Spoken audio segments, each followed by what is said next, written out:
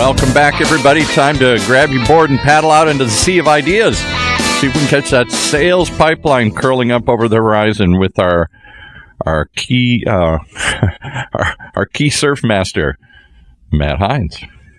Welcome, everyone, to another episode of Sales Pipeline Radio. Thanks so much for joining us again. If you're joining us live on the Funnel Media Radio Network, thanks so much for everyone joining us during the workday. We are here every week, Thursday at 11:30 Pacific, 2:30 Eastern. If you're joining us on the podcast, thanks so much for joining us. I think we're up over 40,000 subscribers now on the podcast, so very excited to have all of you joining us and very humbled by all of you that are joining us on a regular basis. And every episode of Sales Pipeline Radio, past, present, and future, is always available at salespipelineradio.com. Each week we are featuring some of the best and brightest minds in sales and marketing. Today is absolutely no different. I am beyond excited and humbled to have joining us today Jeffrey Gitomer. He is the king of sales. If you're in sales, he is a household name. He literally wrote the Little Red Book of Selling and has published a number of different books and is the author of the recently published, in fact, published last week, came out, Truthful Living, the First Writings of Napoleon Hill. Jeffrey, thanks so much for joining us today. It's a doggone pleasure. If you want some humor, you could say we've kept the best minds of sales ever. We couldn't find any of them today, so we have Jeffrey Gitomer on the show. Yeah, self-deprecating as always. Yeah, I love self-deprecating. I must also say, now that I know you're from Seattle, should we ever get together, we would go to Anthony's Pier 66 down in the harbor, and we could fight over the check, and you could win. I'd be happy to. The next time you're here, we'll definitely check that out. I mean, what's amazing is there are, you go down by the waterfront and there are a ton of seafood restaurants, right? And most of them are tourist seafood restaurants that any local would never bother to go into because it's fish for twice the price and it was caught like 6 weeks ago. But Anthony's is one of those rare treats where it really is very good food, very fresh, very good. Not right on the waterfront. It's definitely a gem. Yeah, I eat downstairs, and I order the biggest Dungeness crab they have. And it's how big is that usually? A couple pounds. Okay, that's still pretty good size. Yeah, it is good size. Every once in a while they have a huge one, but my other tip for you and for anyone coming to Seattle, you want to go and you want to watch them throw the fish, right? So you go to Pike's Market and that little spot where they throw the fish, and it actually is very, very fun. And it's all fresh fish. I mean, that stuff was all like, alive the day before kind of thing. But if you're looking at the fresh fish, however, go down as you're looking at the fish group, go to the right down the market, and the first fish place you come to on the left has better, cheaper fish. I was just going to say, like, you turn 45 degrees to your right, and there are 2 or 3 fish places there. They aren't nearly as busy, but that's where the locals go. Same fish, half the price. Just got to know where you're going. Speaking of knowing where we're going, I want to begin the best upsell lesson I ever got, and it was at that Pike's Market. Okay. I'm walking through the market, and it was the summertime, and I said, I'm going to get some Rainier cherries and eat while we're walking around. So I go to this lady's, all she has is fruit. And I said, give me like a half a pound of Rainier cherries. And she puts them into a bag and weighs them, but the bag was kind of oversized. Mm-hmm. And she shows them to me and says, are you sure that's enough? And I said, all right, give me a pound. Give me a pound. And she does the same damn thing. She looks at it, and then she looks at me and shows me the bag. And she goes, are you sure that's enough? I said, all right, give me 2 pounds. So she gets me from a half a pound to 2 pounds. Right? And I'm walking down the aisle, and I thought, I wonder if she does that to everybody. So I run back to the booth, and I go, tell me about the deal here that you just did on me. Do you do that to everybody? She goes, oh, yeah. Everybody who comes to that place gets, are you sure that's enough? How simple could that upsell be? Are you sure that's enough? 5 words. And with that, she got a $4 sale to a $16 sale. So now help me understand the difference between doing that and then if you go to a bar and they say, kind of make it a double for $1 more. I think there's a psychological difference between the two. Oh, yeah, without a doubt, because this woman is actively involved. She's showing you what you bought. Yeah. I mean, it is a sideshow to the way she did it. I was so impressed I wrote about it. And I use that as a lesson in upselling that most salespeople don't upsell enough. They have no concept of asking for more. My father taught me the philosophy in 1974 of upselling. He said, son, when their wallet's open, empty it. Oh, cool, Pop. Okay, there's a psychological difference between saying, would you like more, and are you sure that's enough? Oh, without question. Very different. Yep. She's challenging me to think of the answer myself. When you go to a 7-Eleven, the guy says, is there anything else? Like, no, there's nothing else. I want a house and a car. Right. But if he said, did you get a popsicle? Did you get a candy bar? Did you get a bottle of water? At least the suggestion would make me think about, is there something else? Is part of that based on the fact that when you're ordering the cherries, you don't actually know how much is enough. You don't actually know how hungry am I, how much is a half a pound. Yeah. And I thought half a pound walking around. I'm just walking around the market. A half a pound should do it. Yeah. But she put it in an oversized bag. That's the key. It looked like there was nothing freaking in there. So the challenge that you have is, as a salesperson, is your language conducive to buying? Not selling. Is your language conducive to buying? When she said, are you sure that's enough? That made me give the answer. Because she could have said, this doesn't look like enough. You need more. Right. I go, no, that's enough. I got enough. I got what I need. You know, it's funny. I actually wrote about that this morning on LinkedIn. So, you know, we got a lot of companies as we're recording this. It's beginning of November. Companies are, believe it or not, starting to think about New Year and sales kickoff. Oh, yeah. One of my pet peeves of sales kickoffs is the content usually focuses on the product you want to sell and the sales process you want to follow. And very little time is devoted to the customer, like how they buy, like how they think, what their psychology is. I mean, don't ask them what keeps them up at night. Tell them what should be keeping them up at night and see where that goes. It's a different way or at least show them what the opportunity is, that, and just in case they are. And what keeps me up at night is none of your business. Right. And suppose I answered wild sex. What would you say then? Well, that's why you don't want to leave those open-ended questions that can take you way far away from where you want to go. Bingo. But, and it's a manipulative question anyway. It's true. I don't like that question. What it shows me is you've done no research on me and you're fishing. Right. I don't like fish questions. I don't like Miss America questions. I want something that's pointed. I was looking at your website yesterday, and there's a couple things I don't quite understand. I was wondering if you could help me. Sure, I can help you. I'm an expert at my website.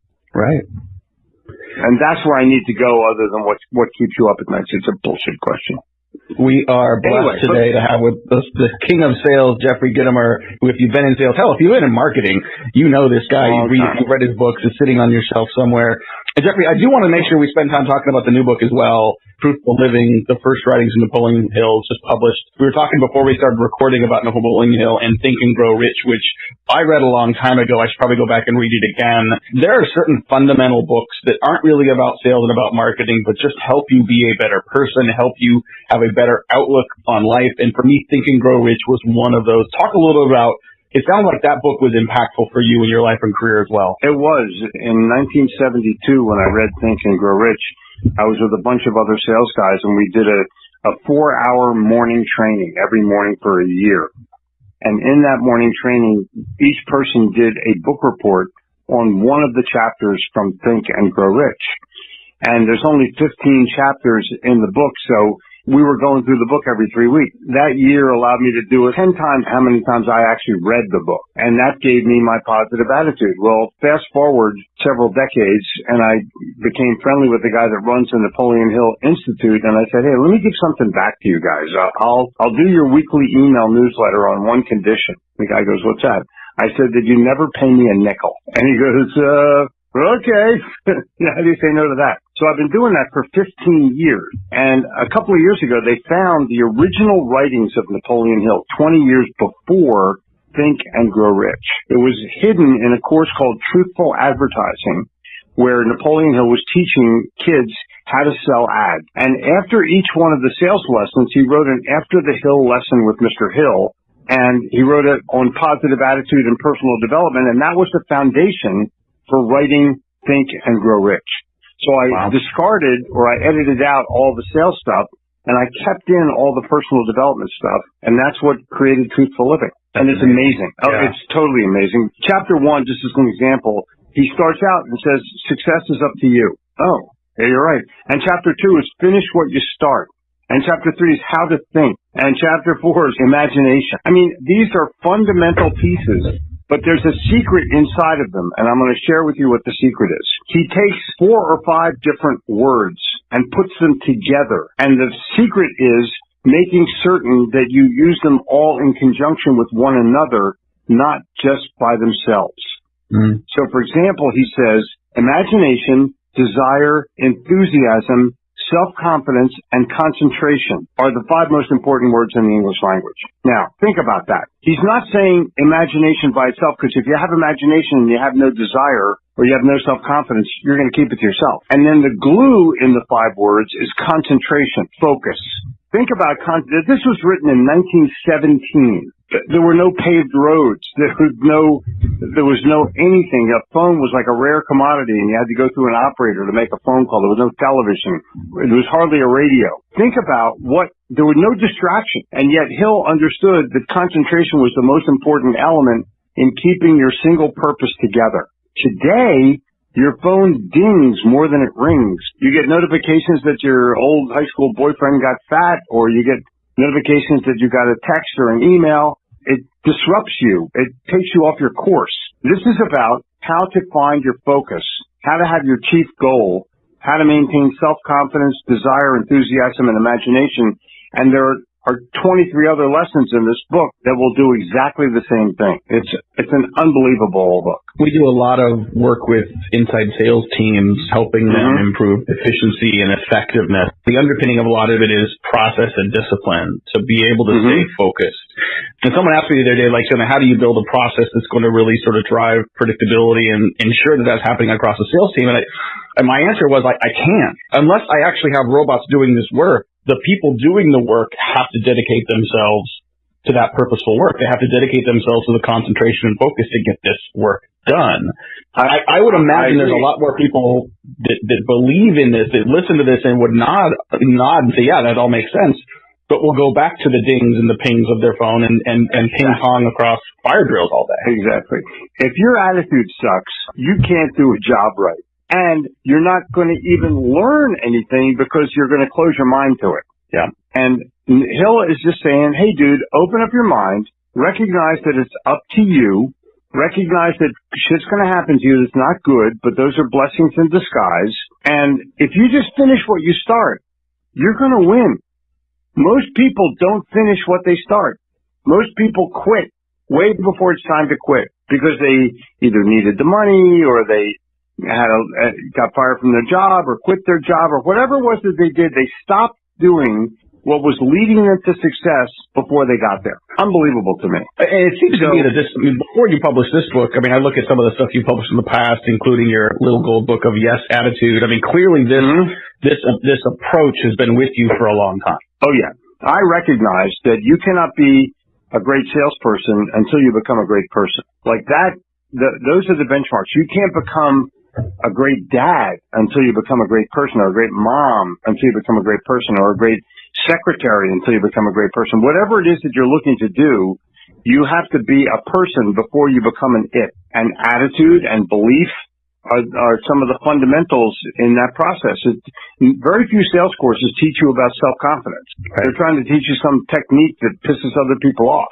Find the pain. Yeah. What's your pain? The answer is none of your business.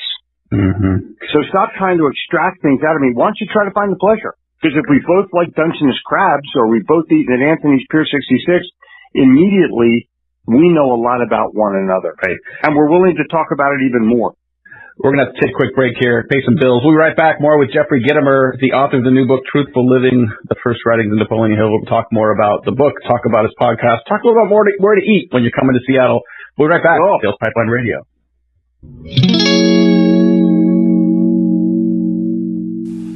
Are you tired of sending emails and wondering if they're ever even open? If so, you need MailTag. MailTag's a Chrome browser extension for your Gmail that allows you to track your emails in real time. You receive alerts right on your desktop, right away, as soon as your emails are read. And as a special thank you for being a listener to this show, we've teamed up with MailTag to provide you guys with a special discount. If you simply use the word Heinz in their promo codes, you can get 50% off for life. That's right, Heinz, H-E-I-N-Z, gets you 50% off for life. Or if you want to try it first, simply go to mailtag.io to start a completely free 14-day trial, no credit card required. What do you got to lose? Mailtag.io. Try it. You got nothing to lose, except wondering if your emails have even been read. Mailtag.io. The way we do business is advancing faster than ever before. Yet amongst the disruptions, there's one pillar that stays standing through it all: the power of a relationship. Relationships are at the core of everything. So how are today's organizations developing, nurturing, and leveraging them to drive success? Download the new research report on the state of relationship marketing and learn how your team can bridge the gaps between relationships and revenue. Download your free report at heinzmarketing.com. That's HEINZ marketing.com. All right, let's pick it back up with Matt and his guest. Welcome back to Sales Pipeline Radio. I want to thank again our sponsor for this episode, mailtag.io. If you are using Gmail and you want to have a very simple but effective tool to track when your prospects are clicking and accessing your email, and you want to be able to access that into your CRM and do that without a lot of bells and whistles, but do it very quickly, easily, and with a quick Chrome extension in Gmail, I want to thank the folks at mailtag.io. If you go to mailtag.io and you use the coupon code HEINZ, HEINZ, you will get half off their product for life. So thanks to the team there for the bottle of ketchup. And you get a bottle of ketchup. It's such a big deal. I will throw it in. Did you know, Jeffrey, speaking of Jeffrey Gitomer today, he's the king of sales, author of numerous books, including the new book, Truthful Living. This probably isn't going to surprise you now. When I was in 5th grade, I ran for student body treasurer of my elementary school, and my campaign slogan was 57 varieties of honesty. Oh, that's cool. Yeah, so that's I have totally cool. I have absolutely no connection that I know of to the actual Heinz Condiment Company, but I've milked it for as much as I can throughout my career. Hell yeah. I'll tell you something. They were one of the World's Fair sponsors in 1939. Mm-hmm. You should look up the brochure because you can buy them for $5 or $6 a pop. They're beautiful. Really? Oh, yeah. Cool. Just take a look. It might be something in there that you can use. That's fine. My wife is a teacher, and her maiden name is McDonald. And I remember, one of her students, when she told people she was getting married and what her name would be next year, they said, well, that makes sense. You got ketchup and hamburgers thrown in together. That's it. I don't know what your business card is, but if it doesn't look like the label on a ketchup bottle, something's drastically wrong with you. Well, it's funny you bring that up because inadvertently, and I promise this was inadvertent, but like from the very beginning, our primary color on our website and our logo has been red. And cool. We redesigned our logo a few years ago. The intention was to make it sort of be kind of a fancy looking funnel. But like I'm wearing it right now. I have a sweatshirt with our logo on it, and when I wear it on a plane, it looks like a squiggle of ketchup. It just looks like ketchup, so people assume that it's from the ketchup people. And maybe that was also subliminal. I don't know. Hey, I want to talk. Label is so recognizable. I appreciate you joining the show again today. And we've been talking about the new book, Truthful Living: The First Writings of Napoleon Hill. You can find it on Amazon or where all fine books are sold, hardcover, Kindle, audio book. And I love it because this is what I love about what you've done here is you've taken some of this universal sort of lessons that have been passed down from Napoleon, some of the early work that he's done well before books like Think and Grow Rich and others were published. You talked a little bit about where this has come from.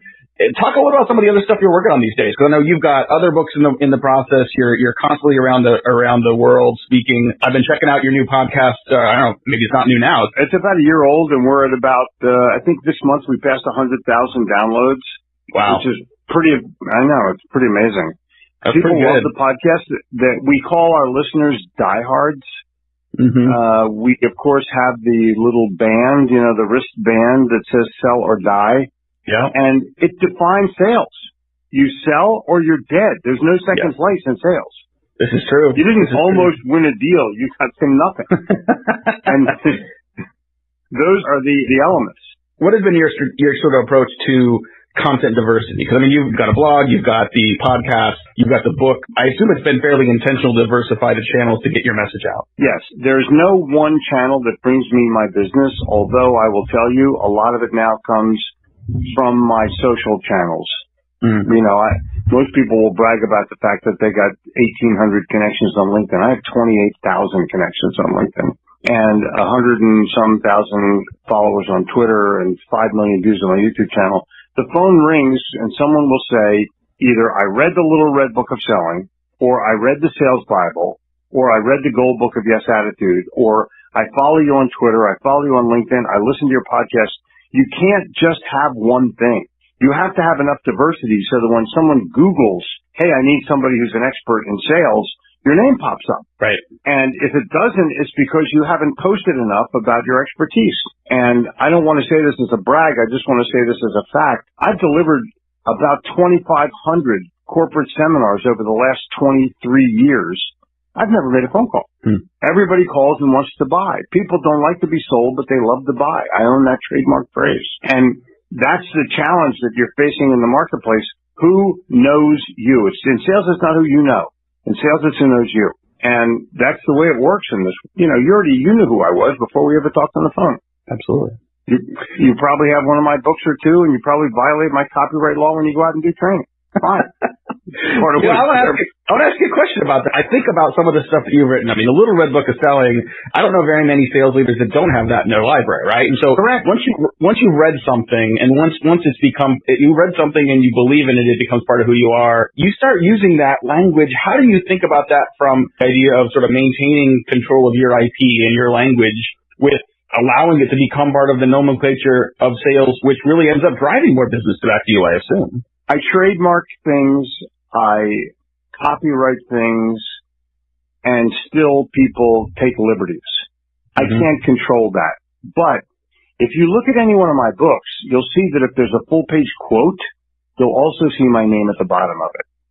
So I don't let people simply copy my stuff without seeing my name.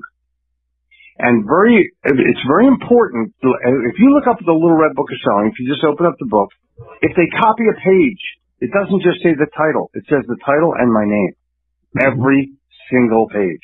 And it's designed specifically that way because I know people are going to take liberties. I know somebody's going to say, here's how you network. Here's how you ask questions. Here's how you close deals. Here's how you get leads. I'm okay with that as long as they say my name. And I've become known synonymously, literally. I'm the king of sales because I named myself. Nobody else took the title, so the hell with it. I took it. And if someone thinks they're good enough, challenge me. I'll step down. But these are the rules of challenge. Ready? Yep. We both do a seminar in front of 1,000 people, same day. We each put $50,000 in cash at the end of the stage. And at the end of the hour, the audience votes, winner take all. And somebody else could become the king of sales. All they got to do is beat me. Right. Simple, right? Pretty simple. So have your listeners phone in if they want to take my challenge, then, I'm happy to do it. I would love to do it. It's a good lesson that words are one thing. Words you put on a page are one thing, but it's the action, it's your ability to execute on that that's really the differentiator. We got just a couple more minutes here with Jeffrey Gitomer, the king of sales. Let me give the secret. The reason I'm as good as I am is I'm a student of what I do every day. And I love what I do every day. And if you don't love what you do, you can never rise to the greatness that you're hoping for. You have to have the passion. Absolutely. That's how ball players, they go to the Hall of Fame or they go to the All-Star game. They want to be the best and they're the most passionate about it. Jeffrey, I want to ask you a personal question as we run out of time here. And I'm going to ask it to you only because it's in your bio, so I'm hoping that it's going to be all right. You say in your bio that you say, my name is Jeffrey Gitomer. I'm a salesman. I'm a dad. I'm a college dropout. And I want to ask you about the middle one, because you talk about in your bio your daughters, and you say they taught you patience. I would love to hear how your approach to selling and whether patience has become a part of your sales approach from what your daughters have taught you as well. I have 4 daughters and 4 granddaughters. Wow. And a fiance and 2 female dogs. I have all girls all the time. And you can't yell at girls because they're girls. You have to have the patience to say, my patience was tried as an early father. When the kids would do something wrong, I had 2 choices. I could yell at them or I could question them. And I chose questioning, and it was very simple. I go, wow, how did that happen? And they go, well, we did da-da-da. I said, do you think that was the best thing you could have done? And they go, oh, no. I said, what do you think you could have done that would have made the outcome a little different? And they go, well, we could have done this. I said, well, do you think you could do that next time? And they go, yeah. I said, well, let's do that. And done. Mm-hmm. And the problem is that we as parents have 0 patience. You have an iPhone or some reasonable facsimile that doesn't work as well, and you call coast to coast. You call me from Seattle to Charlotte, and the call takes 3 seconds to go through, and you're tapping the phone like, why is it taking so long? Like, no. How does it know? How does it know what to do? It's like a miracle. Okay. Yeah. we as a society have no patience. Domino's Pizza, we deliver it in 30 minutes or it's free.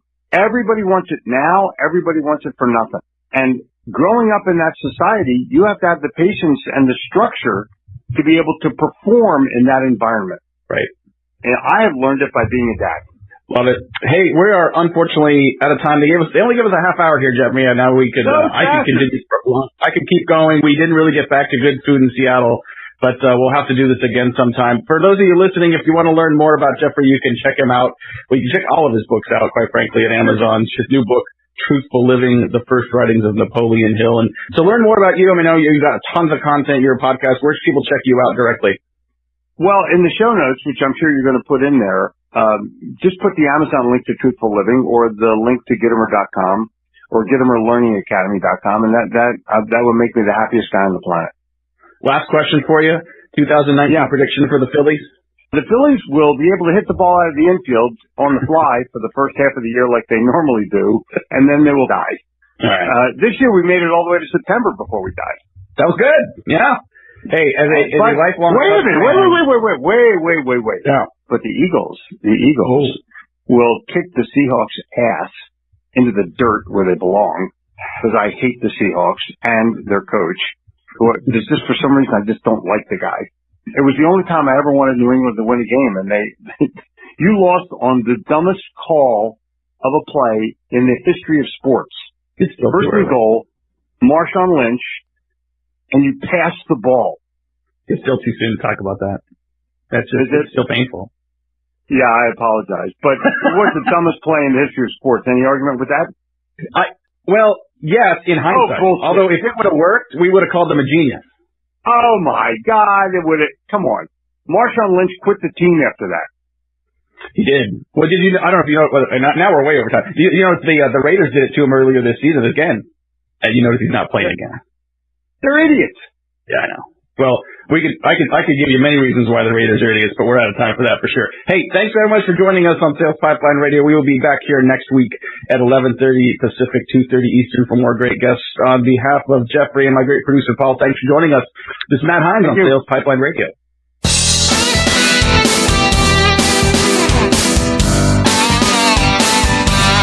You've been learning football and learning about sales pipelines right here on the Funnel Radio channel, brought to you by the good folks at Hines Marketing.